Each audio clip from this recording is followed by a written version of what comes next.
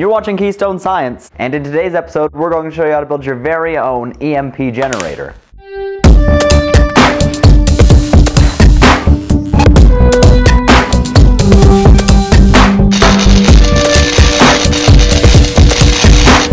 Okay, so some quick disclaimers before we get started. Devices that generate electromagnetic pulses such as these may not be technically legal to use in your area. I'm not sure where you are, so be sure you know the laws and to know what you're doing. Also, never use this on anyone else's devices or to cause destruction, because most definitely that is illegal. So with that all in mind, let's go ahead and learn how to build this. If you've been subscribed for a couple of months, or you just saw the video, then you know that in a previous video we made this, a $5 pocket taser. Now since the video, as you can see, I made a few adjustments. Namely, this momentary switch is a much smaller one. And second, instead of two wires coming out of the top, I just cut off these two ends of these roofing nails to use as the two terminals on the top.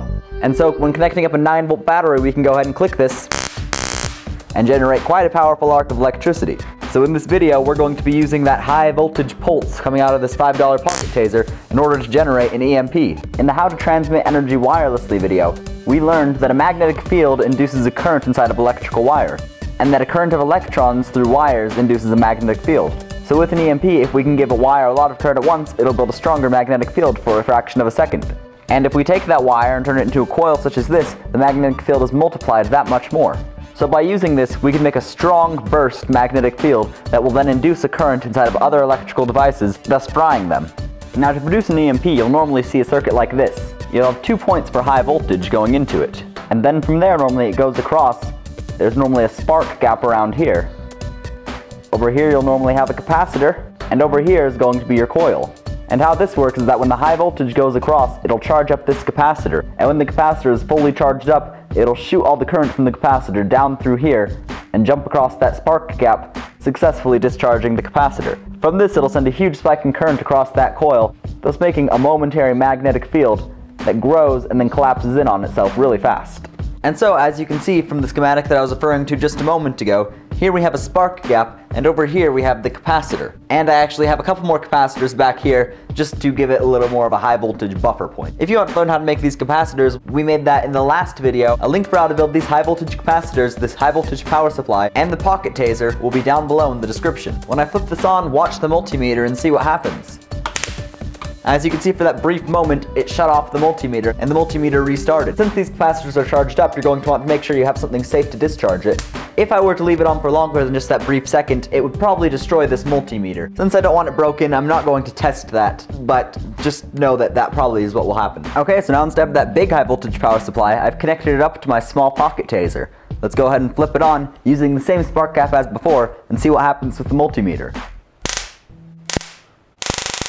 As you can see, the EMP is working well. Okay, so now I'm going to be taking all of these things and putting them onto this board with the coil up here to make sort of like an EMP stick. I'm still going to use our homemade capacitors because that's something that all of you can do. However, if you've salvaged or just have ceramic disc capacitors such as these rated for high voltage so that it would take up less space than these big capacitors here. I'm going to be using this thing I had lying around for the spark gap. I'm not really sure what it is, but it should work fine. Now one end of the coil needs to be attached to this other end of the spark gap. The other end of the spark gap needs to be attached to one end of your capacitor bank.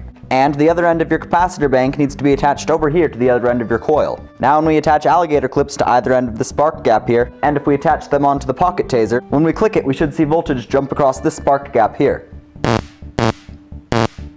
And just as before, this is generating an EMP through this coil. Now I could attach these capacitors on the underside of this board and it would be a functioning EMP stick. Whenever I bring this coil near to, it'll send an electromagnetic pulse through it, thus damaging the object. I would do this, however I have a better idea for a less powerful EMP, but more of a stealth pocket EMP to go along with the pocket taser theme.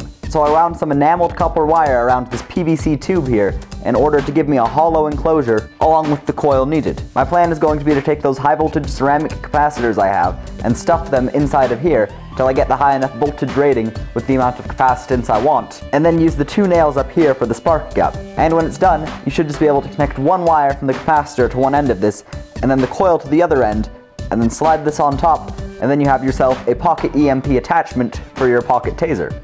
Now I'm going to simply stuff these capacitors inside the hollow shaft here and then I have this wire coming out that I'll put down on the other side to attach the nails or the spark gap. Once you have those wires connected on up, you can take this plastic cover and slip it on over, and then you have yourself your very own pocket EMP.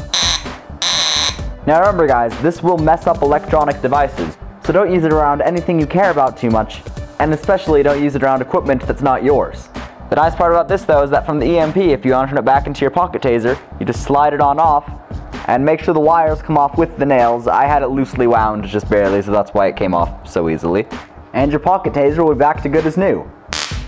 Okay, so final notes on this configuration. After some testing, I determined this is still a suitable way to generate an EMP, that is the cylindrical coil here. However, it's much more weak. I would show you guys with this multimeter here, however, I believe I have fried it. How I fried it was with this, and I left this EMP constant next to it for about 10 seconds, and it fried out the multimeter. However, I would say that this coil design is weaker than this coil design. I just think the pocket EMP attachment is a pretty cool accessory for the pocket taser. With that said, I only have one layer of wire going down this. You could probably make this coil better by putting multiple layers on top of it. So now you know how to build your very own EMP generator. Thank you all so much for watching the video. If you enjoyed this video, be sure to leave it a thumbs up. And if you'd like to get our weekly videos such as this one in your subscription newsfeed, go and hit the subscribe button below. Be safe, and have a wonderful day. You're watching Keystone Science, and in today's episode, we're going to show you how to build your very own capacitor.